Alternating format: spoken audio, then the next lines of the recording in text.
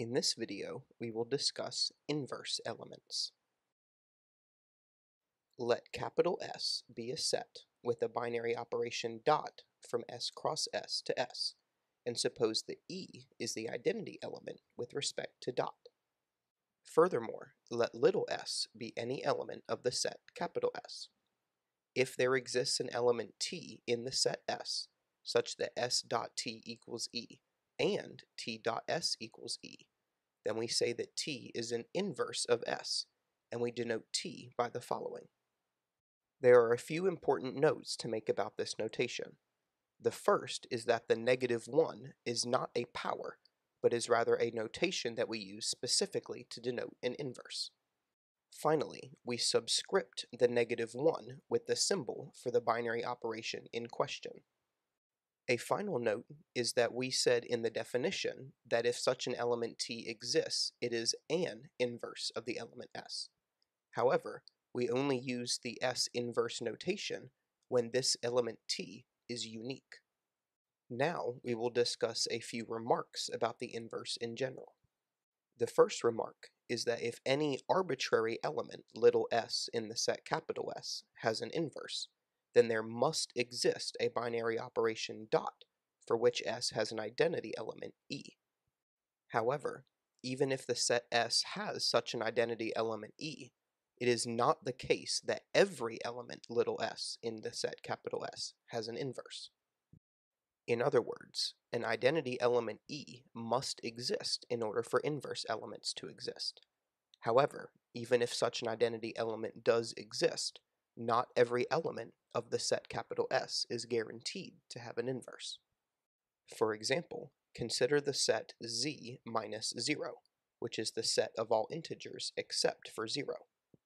For this set, the element 1 is the identity element with respect to the operation of multiplication. However, for any integer a in this set that is not equal to the identity element 1, there is no integer b for which a times b or b times a equals 1. This is an example for which an identity element does exist, but no inverse elements exist. Now, consider the regular integers under the operation of addition. For the integers under addition, the element 0 is the identity element, which we call the additive identity. Given any integer a, we see that its opposite element, which we call -a, is also an integer, and gives us the additive identity under the operation of addition. Thus, given any integer a, we say that -a is its additive inverse under the operation of addition. There are several important theorems related to inverses, which we will discuss here without proof. The first theorem is related to the uniqueness of the inverse. Let S be a set with a binary operation dot from S cross S to S, such that dot is associative. If little s in the set capital S has an inverse, then that inverse is unique. This theorem does not state that every element little s in the set capital S has an inverse, only that if such an inverse element does exist, then it is unique. The second theorem concerns the inverse of the identity. Let S be a set with a binary operation dot from S cross S to S with identity element E. Then E inverse equals E. In other words, the identity element with respect to a certain binary operation dot is its own inverse. The third theorem confirms the relationship between an element S and its inverse. Let capital S be a set with a binary operation dot from S cross S to S, and suppose that the element little s in the set capital S has an inverse element denoted S inverse. Then the inverse of S inverse is equal to the element S itself. In other words, the elements S and S inverse are inverses of each other.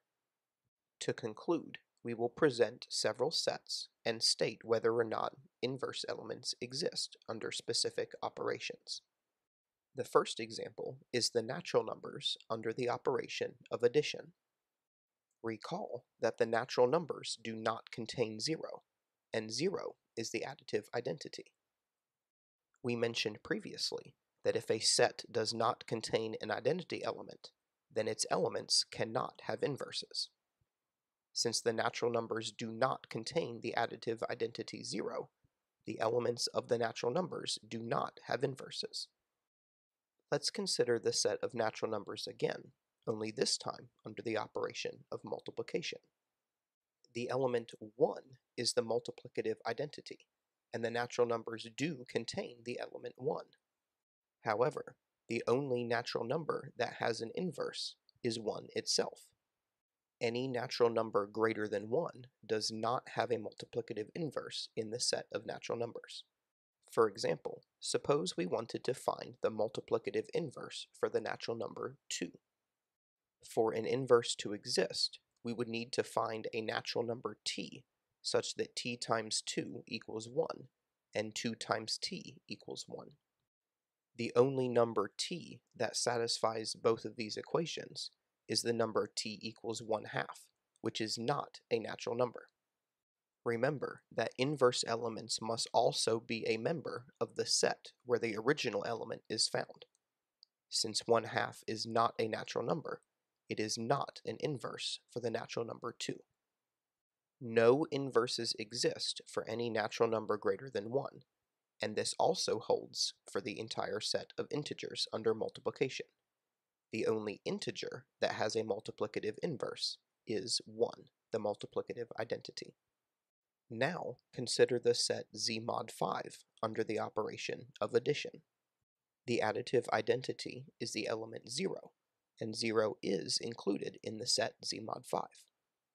Since Z mod 5 does contain an identity element with respect to addition, additive inverses may exist for the elements of Z mod 5. In fact, every element of Z mod 5 has an additive inverse. The additive inverse of 0 is itself. The additive inverse of 1 is 4, and vice versa. And the additive inverse of 2 is 3, and vice versa. Finally, let's consider the set Z mod 5 without 0 under the operation of multiplication. The element 1 is the multiplicative identity, and 1 is included in Z mod 5 without 0. In this set, the elements 1 and 4 are their own multiplicative inverses. That is, 1 is its own multiplicative inverse, and 4 is its own multiplicative inverse. Finally, the element 2 is the multiplicative inverse of 3, and vice versa.